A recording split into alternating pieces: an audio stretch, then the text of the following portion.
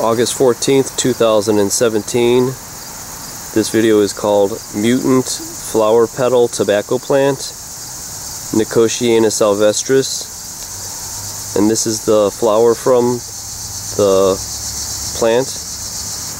And a characteristic, this is in the nightshade family, which is a very important family because most of our food comes from the nightshade family.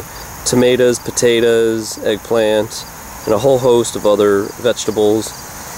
The characteristic of this family, though, which is weird also, it's a poisonous family, so it's kind of strange that we get most of our food from the family, but it's got 5 petals. You could see them right there, the 5 petals. It's called a corolla. Now the mutation I found has got 6 petals, and there's two flowers that I found on one plant. Now I'm going to show you a couple other examples that are in this family to show you what a normal 5-petaled flower looks like. Now the other thing I want to do is show you the seeds. These are already going to seed. So let's sprinkle some of them.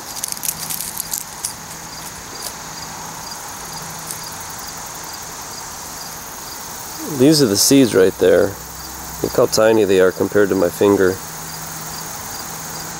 Now, I don't care what anybody says, but when Fukushima hit, it dusted the whole planet with these isotopes. And these isotopes,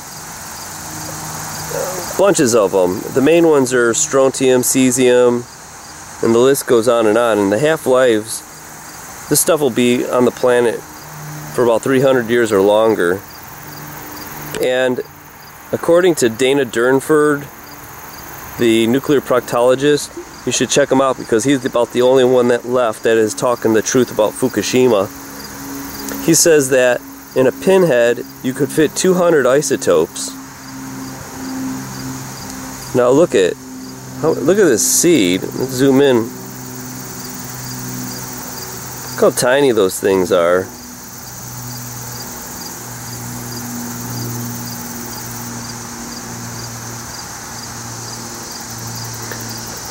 Now, these isotopes, if you could fit 200 of them on the head of a pin, I would say that little seed right there is about the size of a head of a pin. So, if these isotopes dusted the ground, they're still sitting around in the ground.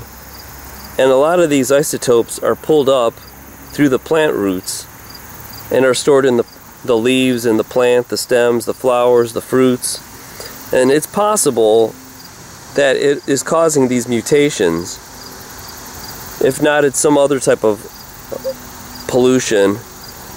Because when you don't have any contaminants, I don't believe that the DNA code is disrupted. It's always going to be the same. It's like a computer code. It will always do the same unless you get a virus in it, whatever the program is. Now check this out.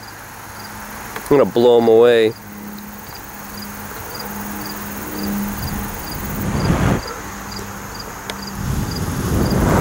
Just like that. See, they fall on the ground. If those are isotopes, you can't see them, but they're water soluble, some of them, and they'll be uptake through the roots and get stored into the plant. And then it will disrupt the DNA code that tells a plant to have a flower a certain way or a leaf. So let me show you a couple other plants that are in the nightshade family.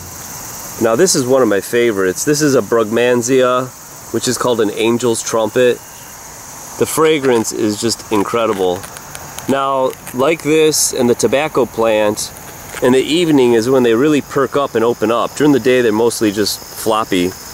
Highly fragrant, but this is easy to see. See the 5 petals on it? 1, 2, 3, 4, 5. They're connected. That's one of them. Now here's another species of tobacco plant. This is Aleta. But see how it's got the 5 petals on it? Now here's another sylvestris. But look at how huge this flower cluster is, and see how it's all perking up.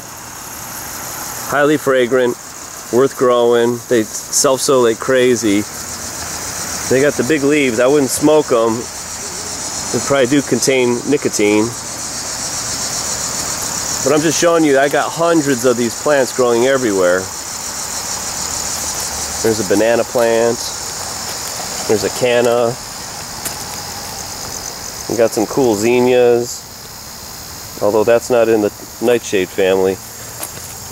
But I wanted to show you, here's the one that I got the mutation on. And what's cool is these just started blooming recently.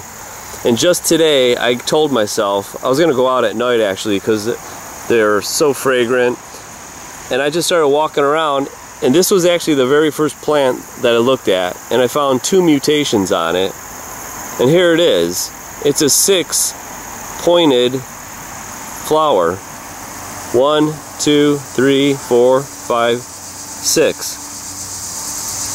See, now on the same plant, this is what's normal, 5.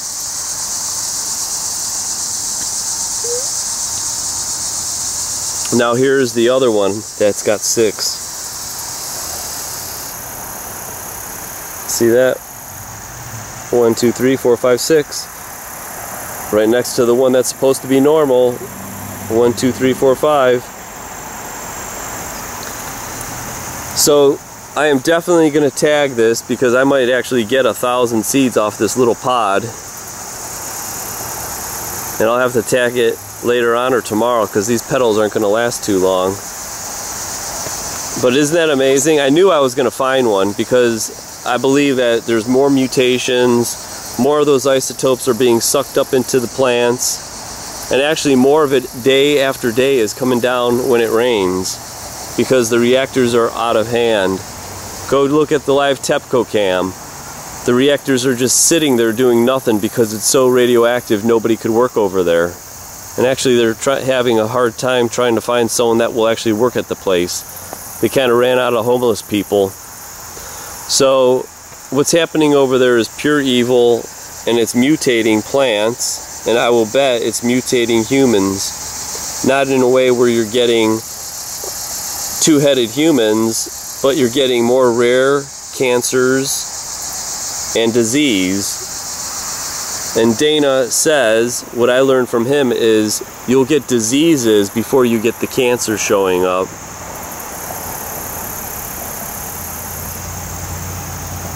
So let me take a close-up of that one more time.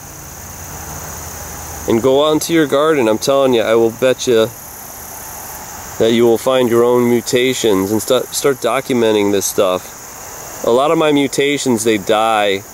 They're kind of hard to transplant. So at least I'm taking a video record of this for the future generations. Unfortunately, they kind of look cool, but these are actual plant cancers induced by the nuclear industry.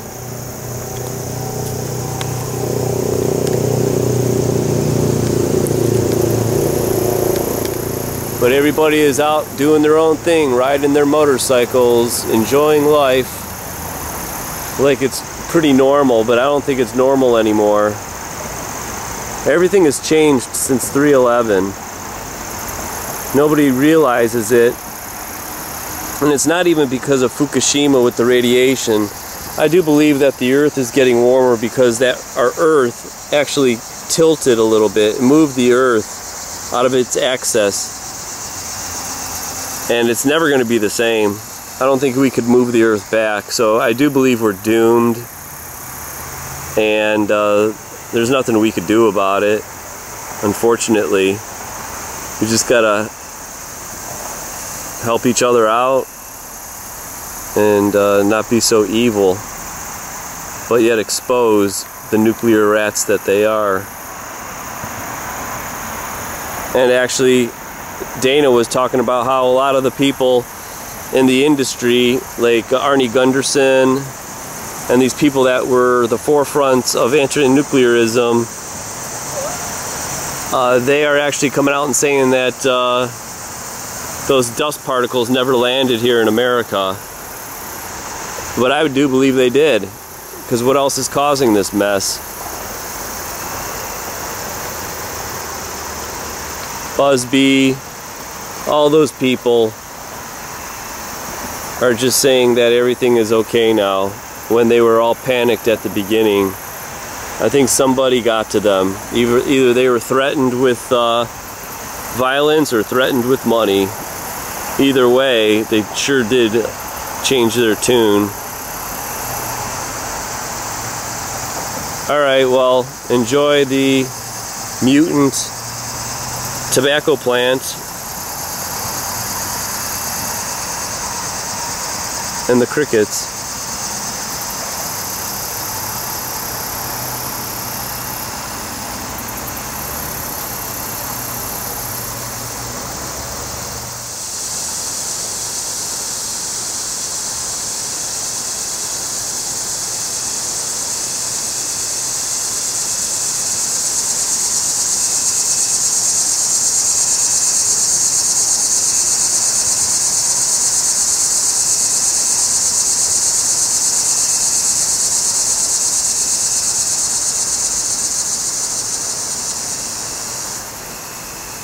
Actually, I found a third one. I was getting ready to go inside to do the video and look at 6 petals right next to the normal one.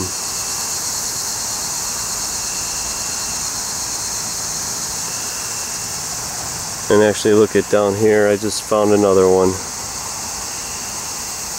So it's spreading just like a disease. More and more abnormal flowers are showing up, unfortunately.